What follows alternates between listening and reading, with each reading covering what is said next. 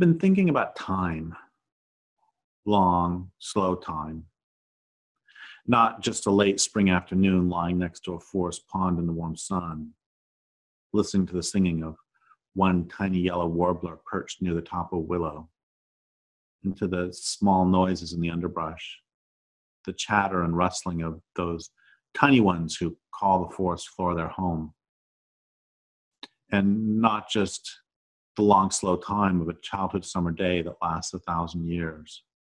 It's time enough to watch dust motes dance in the sunlight, time enough to get bored, and then to fall through that boredom into creativity, and then to make one's way back to boredom, and then again to creativity, and still is never quite long enough. I'm thinking about long, slow time, days, months, years, centuries, millennia, long, slow time. I was thinking about that because I was writing a preface to a book, and I decided that that I didn't really need to write that part of the preface, and so that's not going to get published. That part's not going to get published.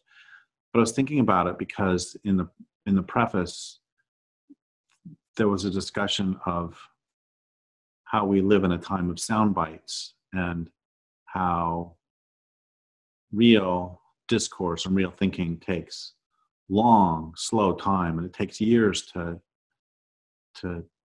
ruminate and to decolonize and to change how you think, and real thinking takes long, slow time. And then I was thinking about a conversation I had with a friend of mine who's a fisheries biologist. We were sitting by the ocean, and, well, two things. One is that he said, wouldn't it be interesting to live like fish in a three-dimensional world, like fish and birds? I just looked at him and I said, we live in a three-dimensional world. You know, we go up hills and down hills. He said, no, you're still effectively on a plane, and the plane is moving up and down. We really, as all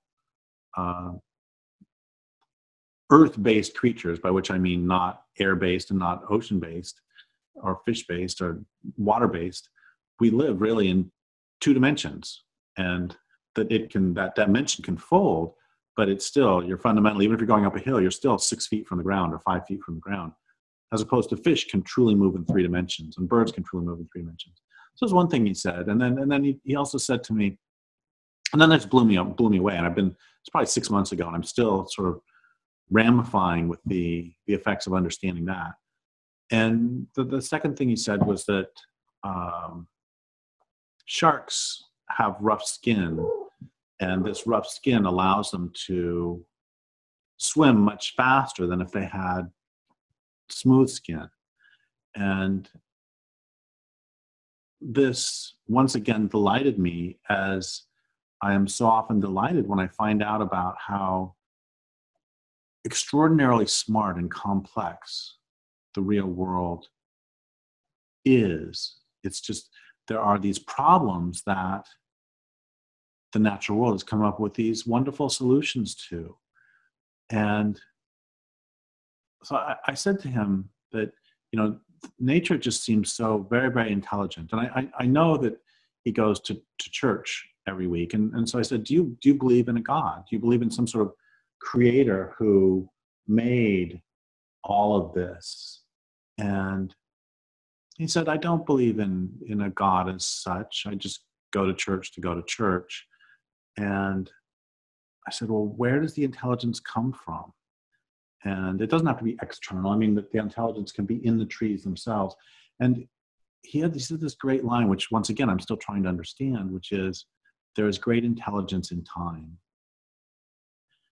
And one of the things he meant about that is, if you have a problem, how can this fish go faster? Then if you have a lot of time, nature will work out the solution to it. And I think that that's a really wonderful model all the way around. And this takes me back to what the preface was about. And the preface was about, it was about a bunch of other things too, but part of what the preface was about was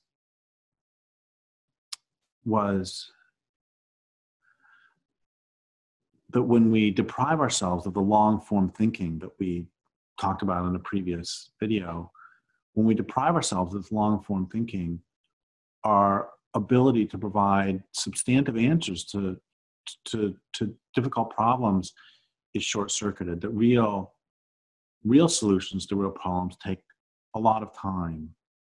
And there's one other thing I guess I want to mention about this, which is that preface is to a book that I co-wrote with someone, and the book was written in the form of letters to each other. And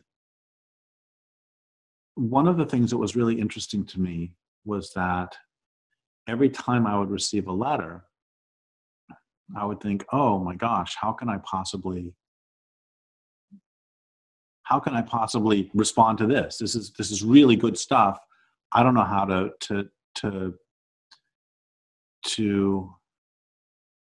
I don't know what I can write that will be worthy of response to what I just got. And the whole book was written that way. And the person I was writing it with said she felt the same. And it was, we never tried to, she would write a letter and I would never try to win. I would never try to say, oh, I'm right and you're wrong, and I'm going to show you how mine is better.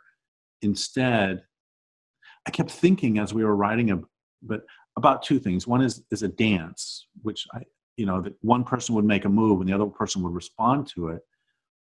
But the other thing I was thinking of even more is I was thinking of evolution, and I was thinking back to what my friend was saying about the sharks being so fast. And I was thinking about how we so often misperceive almost everything. And one of the things that we misperceive is the relationship between different species. We think that they're always in competition. And so if it's in competition, if this book were written as competition, then I would have been trying to beat her and she would have been trying to beat me. But instead, each of us was trying to, she would write something and it would be good enough that it would force me to up my game. And then she said that when she would get my letter back, she would think the same thing I did. It's like, how can I possibly respond to this? And would force her to up her game.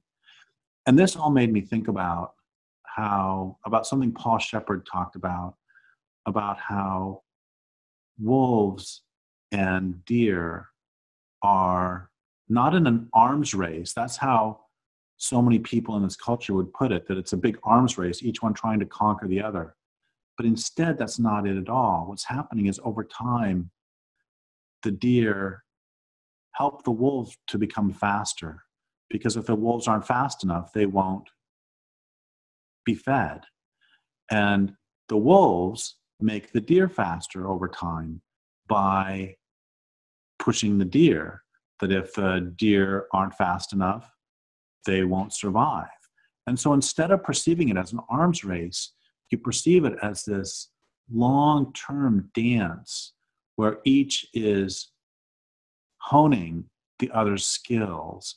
And it's the same, I believe that that's how discourse should be. That what we should be is we should be participating in this long-term dance with each other where each one of us is not trying to show up the other, not trying to pick one little thing to get at and to exploit, but instead each one is helping to hone the other's arguments. And each one is doing that by putting forth the best arguments they can and by putting forth the best thoughts they can. And then the other person ruminates and the other person takes the time to respond.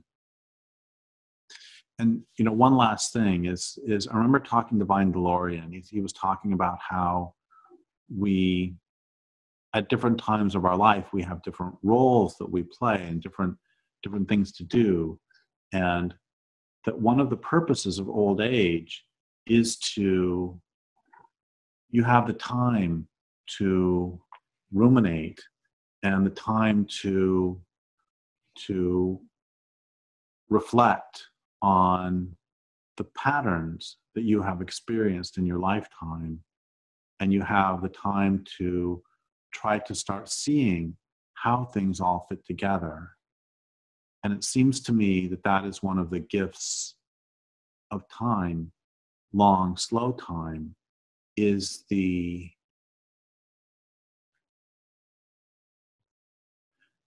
ability to, you have participated in enough patterns and you have witnessed and experienced enough patterns at that point, you can begin to see them. And that takes the time to have experienced them, and it takes the time to have reflected upon them. And I guess one last thing, and this comes from a novel I read when I was a teenager.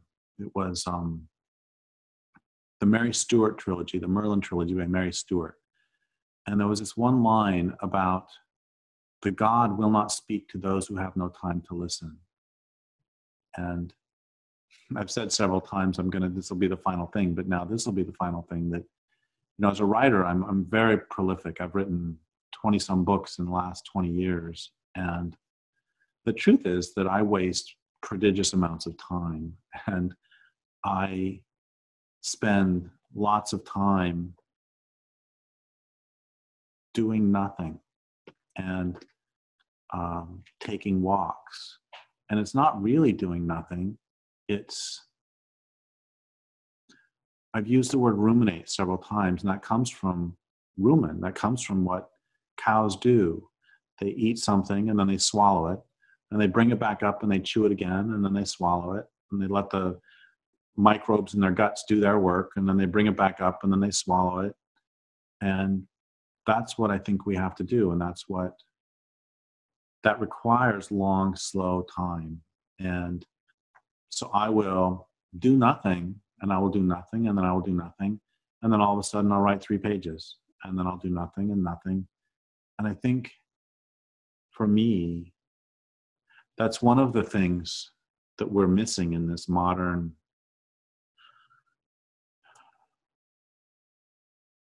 culture. The other night, the electricity went out in a big windstorm, and it got dark about 8, and so I went to bed about 8:15. I'm usually up working till 2 in the morning. Went to bed about 8:15, and it was so nice to just lie there with my eyes closed for hours and just drift. And in fact, what I read at the beginning came while I was lying there drifting. Frankly, half of my books have been written with me lying in bed with my eyes closed, and then there'll be some glimmer of a sentence, and then it'll come closer, and then it'll go away, and then it'll come closer, and maybe 15 minutes later it might develop into a sentence, and then it might develop into 2, then it might develop into 3 a half hour later, and then I turn on the light. Couldn't that night because the electricity was off, but on a normal night I would turn on the light and start writing. And I think that this is one of the many things that we are losing in this sort of modern, fast-paced world, is the capacity and the willingness to lie there and be bored and to ruminate and to take the time to actually listen.